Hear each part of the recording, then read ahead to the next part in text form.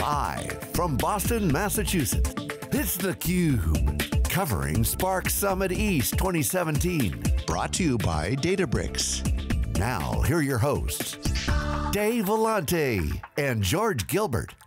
Welcome back to Boston, everybody. This is theCUBE. We're live here at Spark Summit East in the Hynes Convention Center. This is theCUBE. Check out SiliconANGLE.com for all the news of the day. Check out wikibon.com for all the research. I'm really excited about this session here. Al Essa is here. He's the Vice President of Analytics and R&D at McGraw-Hill Education. And I'm so excited because we always talk about digital transformations and transformations. We have an example of a 150-year-old company that has been, I'm sure, through many transformations. We're going to talk about a recent one. Al Essa, welcome to theCUBE. Thanks for coming on. Thank you, pleasure to be here. So you heard my little narrative up front. You obviously have not been with the company for 150 years. You can't talk about all the transformations, but there's certainly one that's recent, in the last couple of years anyway, which is digital. We know McGraw-Hill is a print publisher. Describe your business. Yeah, so McGraw-Hill Education has been traditionally a print publisher, but beginning with our new CEO, David Levin, he joined the company about 2 years ago, and now we call ourselves a learning science company. So it's no longer print publishing, it's smart digital, and by smart digital we mean we're trying to transform education by applying principles of learning science. And basically what that means is, we try to understand how do people learn and how they can learn better. And so there are a number of domains: cognitive science, brain sciences, data science, and we begin to try to understand what are the known knowns in these areas and then apply it to education. I think Mark Benioff said it first, at least the first I heard. He said there's going to be way more SaaS companies that come out of non-tech companies than tech companies. We're talking off camera, you're a software company. Just describe that in some detail. Yeah, so being a software company is new for us, but we've moved pretty quickly. Our core competency has been really expert knowledge about education. We work with educators, subject matter experts, so for over 100 years we've created vetted content, assessments, and so on. So we have a great deal of domain expertise in education. And now we're taking sort of the new area of frontiers of knowledge and cognitive science, brain sciences. How can learners learn better, and applying that to software and models and algorithms. Okay, and there's a data component to this as well, right? So yeah, the way I think about it is we're a smart digital company, but smart digital is fueled by smart data. Right? It's data underlies everything that we do. Why? Because in order to strengthen learners, provide them with the optimal pathway, as well as instructors. We believe instructors are at the center of this new transformation. We need to provide immediate, real-time data to students and instructors on how am I doing, how can I do better, this is the predictive component, and then you're telling me maybe I'm not on the best path, so how can I do better, the optimal path? And so all of that is based on data. Okay, and so that's, let me ask you a question. Do you do any print anymore? Yes, we still do print because there's still a huge need for print. So print's not going to go away, right? Yes. Okay, I just wanted to clarify that. But what you described is largely a business model change. Not largely, it is a business model change. But also the value proposition is changing. You're providing a new service, related, but new incremental value, right? Yeah. Yeah, so the value proposition has changed, and here again, data is critical. Inquiring minds want to know, our customers want to know, all right, we're going to use your technology and your products and solutions. Show us, rigorously, empirically, that it works, right? That's the bottom line question. Is it effective? are the tools, product solutions, not just ours, but our products and solutions have a context. So is the instruction effective? Is it effective for everyone, right? So all that is reliant on data.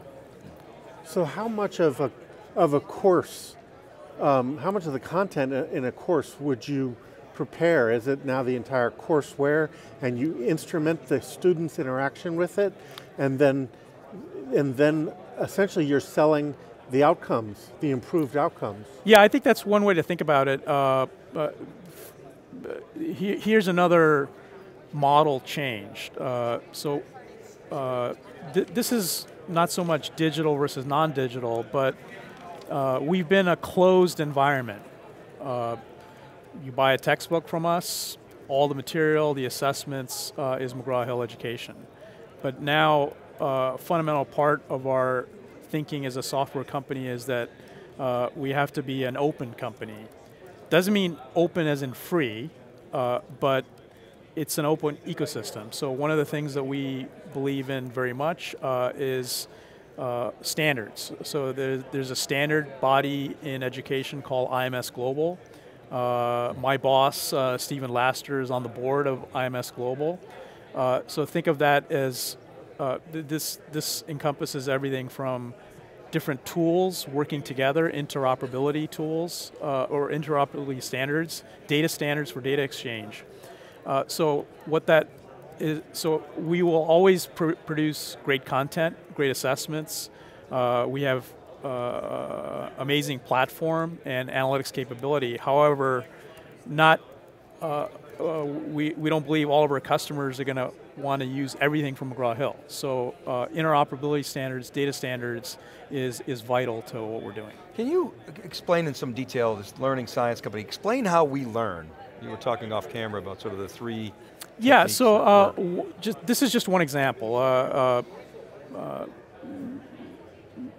It's well known that memory decays exponentially, meaning when you see some item of knowledge for the first time, unless something happens, it goes into short-term memory and then it evaporates, right? So one of the challenges in education is how can I acquire knowledge and retain knowledge? Now, most of the techniques that we all use are not optimal. We cram right before an exam, we highlight things, and that creates the illusion that we'll be able to recall it. But it's an illusion. Now, cognitive science and research in cognitive science tells us that there are optimal strategies for acquiring knowledge and recalling it. So three examples of that are effort for recall. If you have to actively recall some item of knowledge, that helps with the stickiness. Another is space practice, practicing out your recall over multiple sessions. And then another one is interleaving. So what we do is, we just recently came out with a product last week called StudyWise, and what we've done is taken those principles, written some algorithms, applied those algorithms into a mobile product. And so that's going to allow learners to optimize their acquisition and recall of knowledge. And you're using Spark to yeah, we're using Spark and we're using Databricks. So I think what's important there is not just Spark as a technology, but it's an ecosystem it's a set of technologies, and it has to be woven together into a workflow. So everything from building the model and algorithm, and those are always first approximations. You know, we do the best that we can in terms of how we think the algorithm should work, and then deploy that. So our data science team and learning science team builds the models, designs the models, but our IT team wants to make sure that it's part of a workflow. They don't want to have to deal with a new set of technologies. So essentially pressing the button, it goes into production, and then it doesn't stop there because as StudyWise has gone to the market last week, now we're collecting data real time as learners are interacting with our products. The results of their interactions is coming into our research environment, and we're analyzing that data as a way of updating our models and tuning the models. So would it be fair to say that, it was interesting when you talked about these new ways of learning, if I were to create an analogy to legacy enterprise apps, Yep. they standardize business transactions and the workflows that went with them.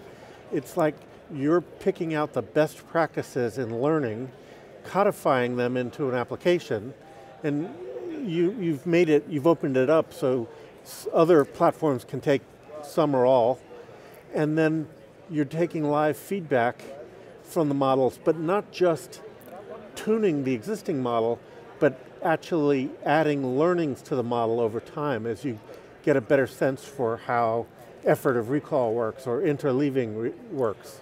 Yeah, I think that's exactly right. I do want to emphasize something, an aspect of what you said is, we believe, and it's not just we believe, the research in learning science shows that we can get the best, most significant learning gains when we place the instructor, the master teacher, at the center of learning, right? So, and doing that not just in isolation, but what we want to do is create a community of practitioners, master teachers.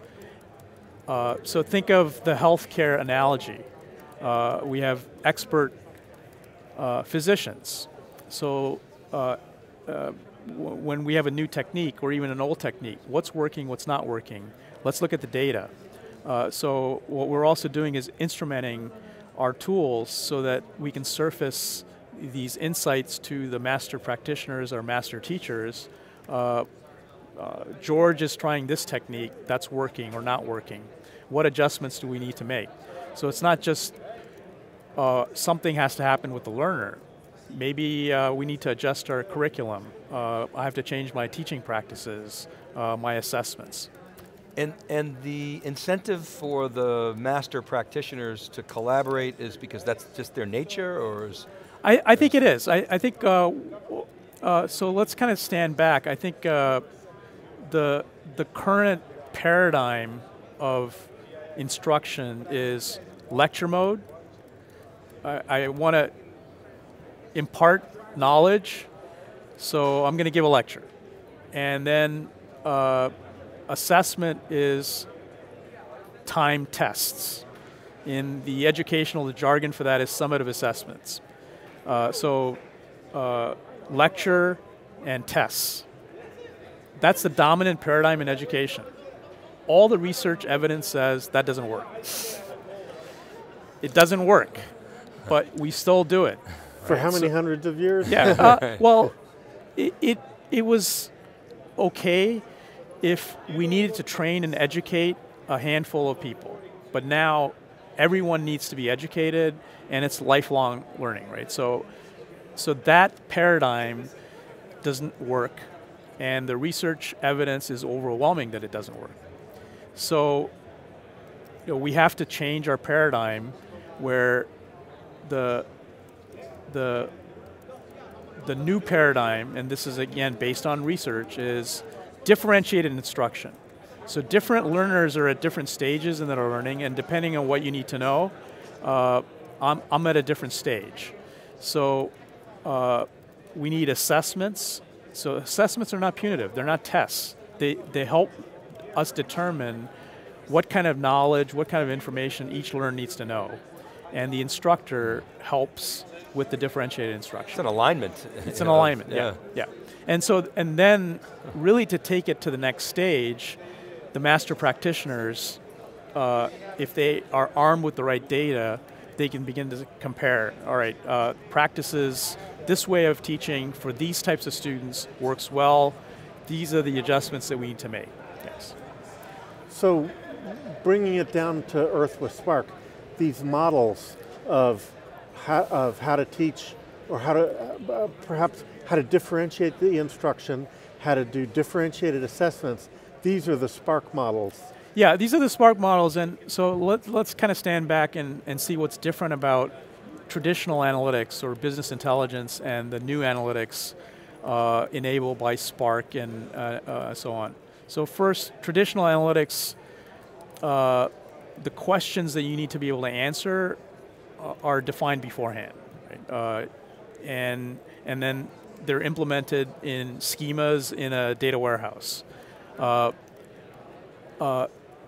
In the new order of things, I have questions that I need to ask, and they just arise right now. So I'm not going to anticipate all the questions that I want to be able to ask. So we have to enable the ability to ask new questions and be able to receive answers immediately. Second, the feedback loop. Traditional analytics is batch mode, right? Overnight, data warehouse gets updated. Well, imagine you're flying an airplane, you're the pilot, a new weather system emerges. You can't wait a week or 6 months to get a report. I have to have corrective course. I have to re-navigate and find a new course. So same way, a student encounters difficulty. Tell me what I need to do, what course correction do I need to apply? So the data has to come in real time, the models have to run real time, and if it's at scale, then we have to have parallel processing, and then the updates, the round trip data back to the instructor or the student has to be essentially real time or near real time. And Spark is one of the technologies that's enabling that. The way you got here is kind of interesting. You used to be CIO, right? Got that big Yale brain working for you. And you're not a developer, I presume. Is that right? Or no. How did you end up in this role? I think it's really a passion for education, and I think this is at McGraw-Hill. So I'm a first generation college student. I feel myself really, I went to public school in Los Angeles. I had a lot of great breaks. I had great teachers who inspired me. And so I think first it's education. But I think we have a major problem that we need to solve, right? So if we look at, so I spent 5 years with the Minnesota State Colleges and University System. Most of the colleges, community colleges, are open access institutions. So let me just give you a quick statistic. 70% of students who enter community colleges are not prepared in math and English. So 7 out of 10 students need remediation. Of the 7 out of 10 students who need remediation, only 15%, not 50, 15, succeed to the next level. So this is a national tragedy. And that's at the community college level. That's at the community college level. So we're talking about millions of students who are not making it past the first gate. And they go away thinking they failed, they incurred debt, and their life is now stuck, okay? So this is playing itself out not to tens of thousands of students, but hundreds of thousands of students annually, right? So we've got to solve this problem, right? And I think, so it's not technology, but reshaping the paradigm of how we think about education. It is a national disaster because oftentimes that's the only affordable route for folks, and they are taking on debt, thinking, okay, this is a gateway. Al, we have to leave it there. Awesome segment. Thanks very much for coming to theCUBE, really appreciate it. Thank you very much. All right, you're welcome. Keep it right there, everybody. George and I will be back with our next guest. This is theCUBE, we're live from Boston. Be right back.